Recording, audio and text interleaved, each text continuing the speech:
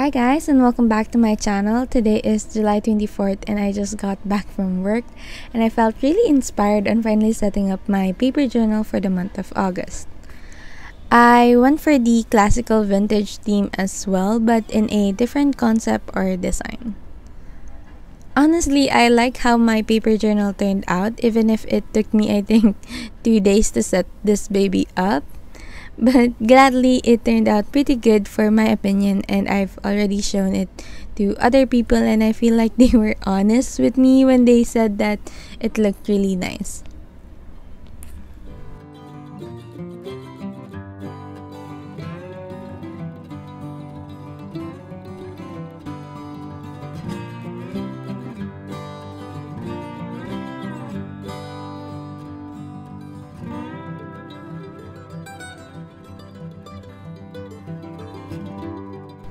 So to get started, for my cover page, I went for a confident looking lady in rose pink off the shoulder gown with tiny flowers braided in her hair.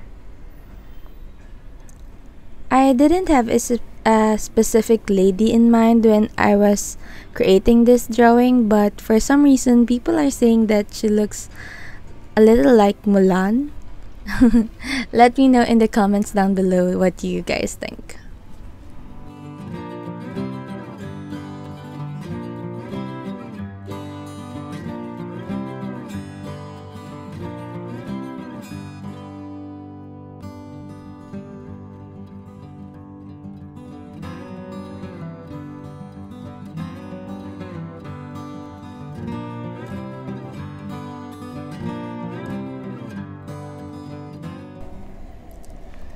At first, I was going for a simpler look for my cover page, just this lady and the month of August calligraphy at the bottom left. But if you guys already know me, simple is not in my vocabulary.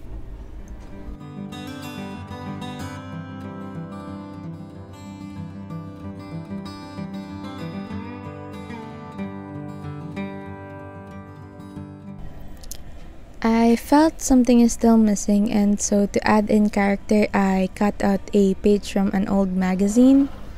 But I won't really get into explaining this since I feel like I've already done it for the past few months and you already gets the gist of it.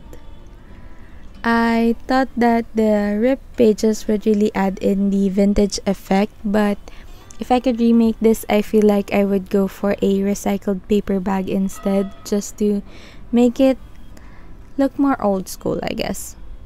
I also painted in the drawings using my koi watercolor, or actually, I used my prang watercolor that I've had since college. And if you guys wanna purchase something like this, I think it can be bought in at any national bookstore.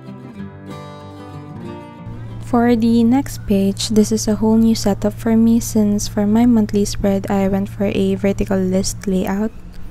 The calendar layout didn't really help me with my general planning, so hopefully this setup would.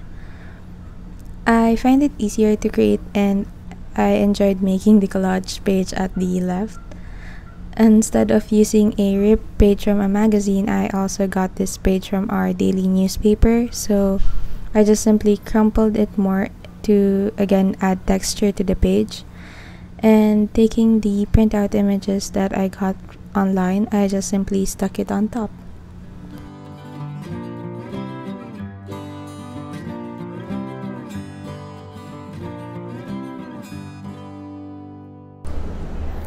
For my habit tracker, I went for the tiny calendar layout, and writing in the word habit tracker, what I had in mind is to make it similar with the lettering from a storybook.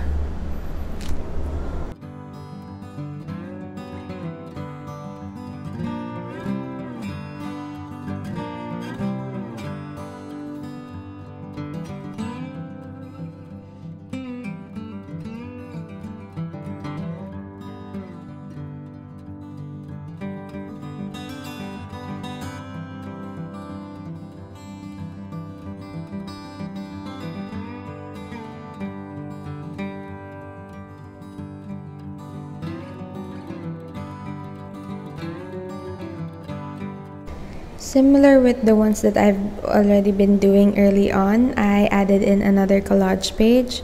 Hopefully you guys are not yet over this because I've just been loving layering out these images for some reason. It has been my thing to add in a collage page.